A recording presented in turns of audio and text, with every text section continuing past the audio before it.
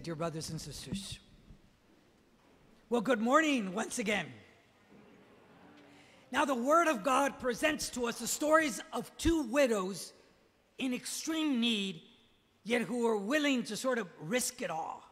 So turn with me to the first reading, which comes from the first book of Kings, chapter 17, verse 10 to 16.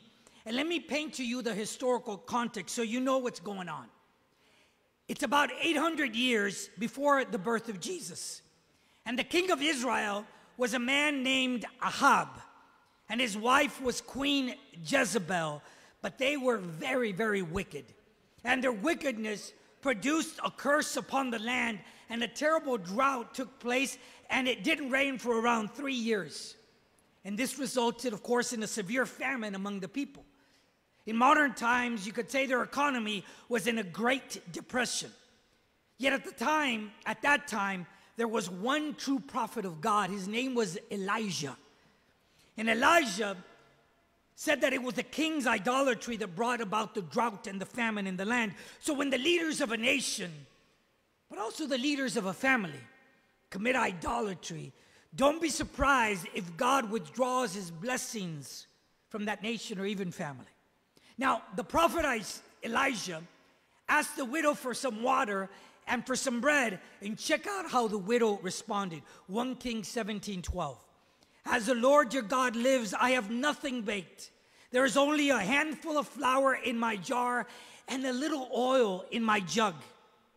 Just now I was collecting a couple of sticks to go in and prepare something for myself and my son. When we have eaten it, we shall die. Wow. What a dramatic statement by this widow. They were about to starve to death.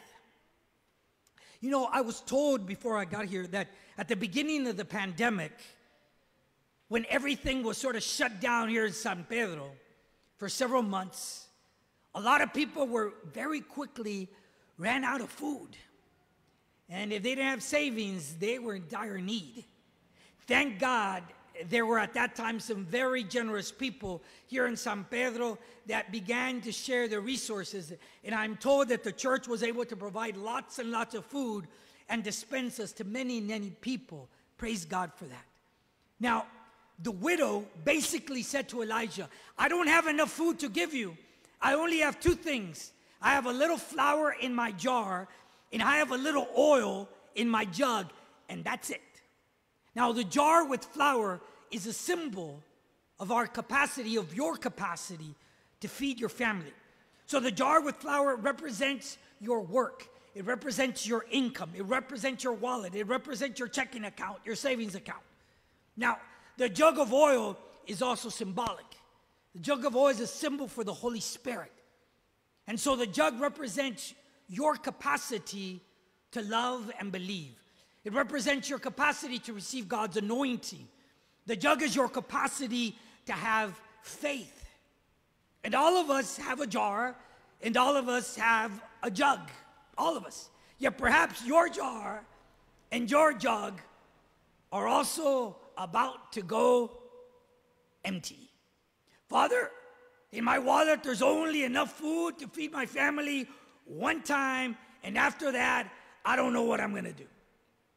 So, if so, perhaps you're more like this widow than you think.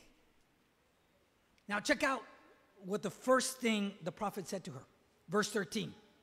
Elijah said to her, do not be afraid. Go and do as you propose. But first, make me a little cake and bring it to me.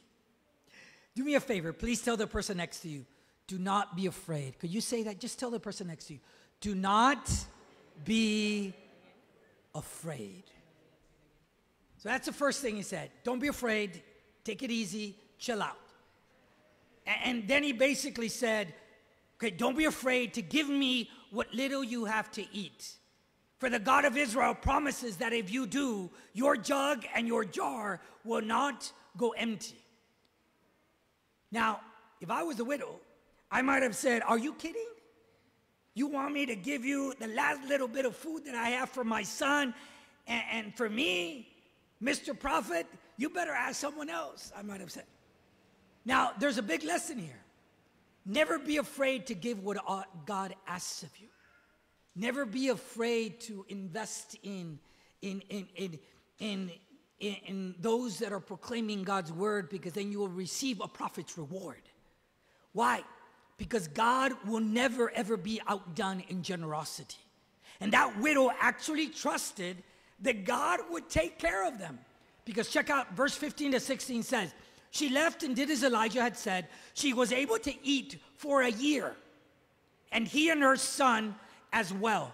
The jar of flour did not go empty, nor the jug of oil run dry, as the Lord had foretold through Elijah. That's beautiful. God used this widow to provide Elijah one meal, and then God used Elijah to provide the widow and her family food for an entire year. And miraculously, her jar of flour never went empty, and her jug of oil never ran dry. Big lesson. When you place your jar of flour and your jug of oil at the service of God, your jar will never go empty, and your jug will never run dry. Why? Because your circumstances do not determine the capacity that God has to change your circumstances and to provide within your circumstances. So today I invite you to place your jar and to place your jug, whatever that might be, at the service of God. If you wish, please repeat after me. God, my Father, I recognize with gratitude that everything I have comes from you. This day I place my jar and my jug at your service. Amen. Good job. Now let's go to the gospel to see the faith and generosity of another widow. Now turn with me to the gospel according to St. Mark, chapter 12, verse 41 to 44. And the word of God says, a poor widow also came and put in 2 small coins worth a few cents. Calling his disciples to himself, he, Jesus, said to them, Amen, I say to you, this poor widow put in more than all the other contributors to the treasury. For they have all contributed from their surplus wealth, but she from her poverty has contributed all she had, her whole livelihood. Woo, let's stop there. This widow took a big risk.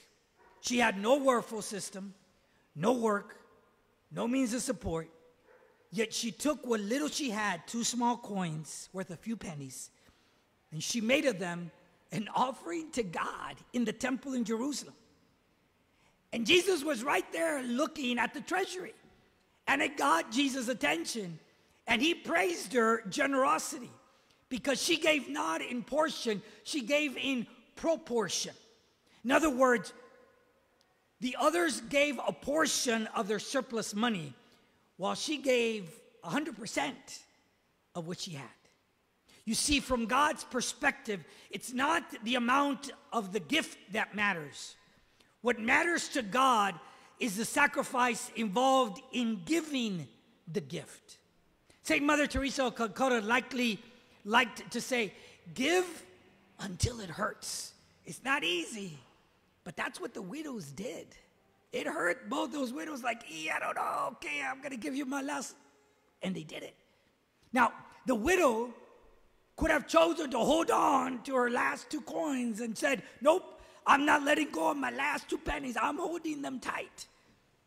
Today some people choose to cling and hold tight and never let go of what they have. Let me give you an interesting example. I heard that some hunters catch spider monkeys by placing some nuts inside a heavy container. And they make a small hole in the container just big enough for the monkey to stick its hand through the container and grab the nuts. But once the monkey grabs the nuts, their fist is too large and they can't pull out their hand and they're trapped. Yet all the monkey has to do is let go of the nuts and it's free. But these stubborn little monkeys won't let go of the nuts. little monkey, let go of the nuts and you're free, but they won't. I think some people are like the stubborn little monkeys.